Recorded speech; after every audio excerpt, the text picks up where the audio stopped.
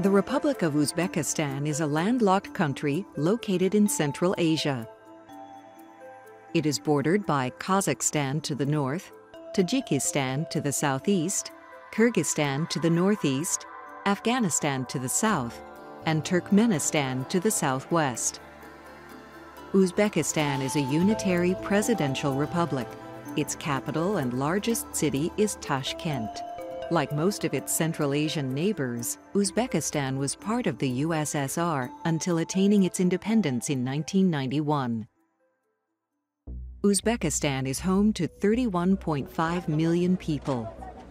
Ethnic Uzbeks comprise over 80% of its citizenry, but the country has significant small populations of Russians, Tajiks, and Kazakhs as well.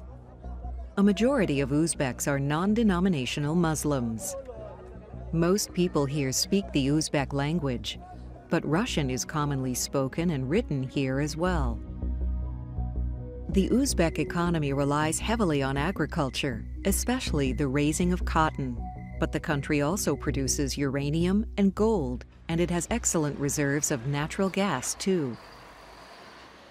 Uzbekistan is well known for the incredible examples of classic Islamic architecture found in its ancient towns along the route of the Silk Road that long ago linked China and India to the west.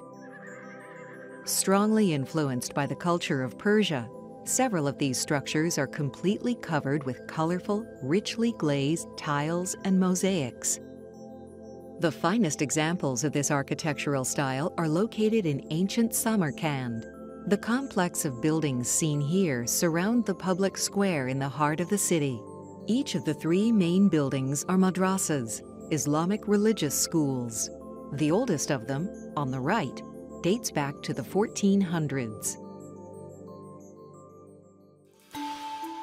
Roughly 80% of Uzbekistan consists of the dry desert land that predominates in the sparsely populated northern and western parts of the country.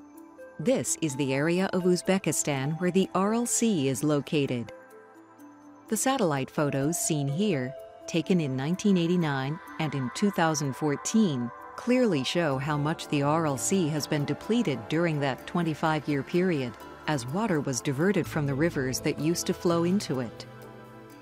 These rivers are the Amu and the Sir, which have their headwaters in the mountains of Tajikistan and Kyrgyzstan.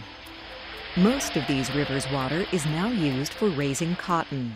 However, due to Uzbekistan's substandard irrigation practices, coupled with soil that's been degraded by the overuse of agricultural chemicals, less than 10% of the country's land can now be effectively cultivated for farming. In the far northeastern part of Uzbekistan, the foothills of the Tian Shan Mountains rise up from the flat, low-lying plains. The road seen here crosses over the mountains and provides a route into neighboring Kyrgyzstan. The most fertile land in Uzbekistan is found in the Fergana Valley, which is located in this eastern region of the country. The Republic of Uzbekistan has a continental climate, with extremely hot summers and generally cool winters, with occasional snow falling in the city of Tashkent. But for the most part, it is an arid country with precipitation that averages between 4 to 8 inches each year.